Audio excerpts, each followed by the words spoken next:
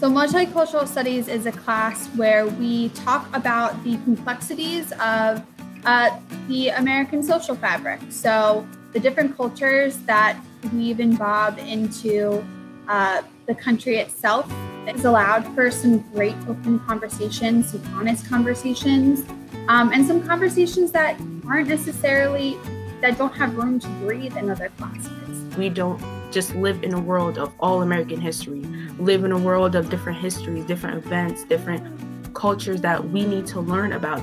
Being able to actually learn history, besides taking the normal standard history class, there's a different level of thinking, a different level of teaching.